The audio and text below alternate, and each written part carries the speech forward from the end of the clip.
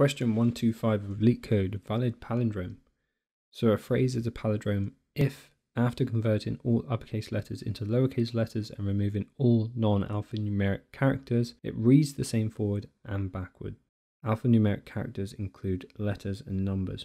So given a string S, return true if it is a palindrome, or false otherwise. So in this example, we have a man, a plane, a canal, Panama. This is going to return true because once we get rid of the non-alphanumeric characters, so like the commas, the spaces, the semicolons, it's going to be the same forwards as it is backwards once we create all of this in lowercase.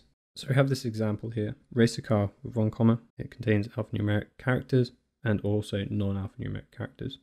So we need a couple of helper functions, right? Clean string, which is going to be a helper function. And what this helper function is going to do is it's going to remove uppercase, so convert to lowercase, and remove non-alphanumeric values. That's all this is going to do. It's going to clean up the string. Then we need to check if the string is a palindrome. So we can create a function for that. And the way we do that is we just compare the left side to the right side. So at the end of this is going to give us this as a result. Now we need to check if it's a palindrome. If we start at either side and we work our way in, so we have a 2-pointer technique, and we check if this value here is the same as this value, which is not, so we can return false. But if it was, what we do is we'd increment inwards. So left pointer would move here, right pointer would move there, until there is no space left, and then we can just return true. So time complexity for this really does depend on how you implement both of these helper functions. So we'll discuss this in the code. So to start off with, we need a helper function. And we're going to call it cleanup. And we're going to pass this into a variable called cleanString. And what this helper function is going to do is it's going to convert our string into lowercase and remove non-alphanumeric values. So let's write out that function. So cleanup takes in string. So the way we remove all non-alphanumeric values is we store all alphanumeric values within a variable. So let's do that. And what we're going to do is we're going to loop over this string that we've passed in, and we're going to check to see whether the value within string is found within the character above. And if it's not, we remove it. If it is, we add it to a new string variable. Okay, so we're going to loop through the string.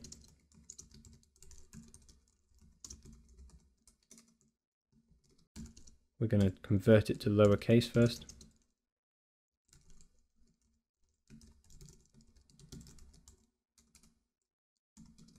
So this is the important part. So we're going to look in character, and we're going to check if we can find the index of L case. And if that is not equal to -1, we know for a fact that it is an alphanumeric value, so we can just add it to the string. So what this is doing here is it's looking within character, it's looking to find the index of this value. And if it doesn't find it, aka it's equal to -1, then it's a non-alphanumeric value. So if it's not equal to -1, then it's found within here. And then we can return new string. Next, we need to create another helper function. And this is to check whether it's a palindrome. So we're going to pass in the clean string we just created, and we need to create that helper function. So is pal takes in the string. Now with a palindrome, we just want to check to see whether the left is the same as the right. So for example, ABA is a palindrome because firstly we check the left against the right, and then we move inwards. ABA is also a valid palindrome because we check the left, the right, they're both the same. Then we move inwards, we check the left and the right. They're both the same. Now, if we had C in there, we check the left and right, they're the same. Then we move inwards, B and C are not the same, so it's not a valid palindrome. So let's utilize the 2-pointer technique. So left is equal to 0, right is equal to string.length -1. And while left is less than right, we can check if string at left does not equal string at right. So if they're not the same, it's not a palindrome, so we just return false. And then we need to increment and decrement both sides respectively. Otherwise we'll enter into an infinite loop. And once we pop out of this loop, if a false has not been returned, we can just return true because we know it's a valid palindrome. Okay, and then finally, we need to return this value up here. And that will return true or false. So let's give this a go. Okay, so it's been accepted, let's submit it. And there you have it.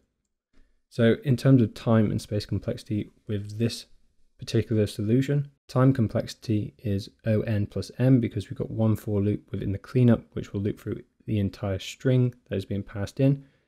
And we also have a two-pointer technique here using a while loop. So it's going to be O(n plus m for time. And then with regards to space complexity, the only thing we need to consider is this function here for space. We have characters here, which is constant because this is the same no matter what string is being passed in.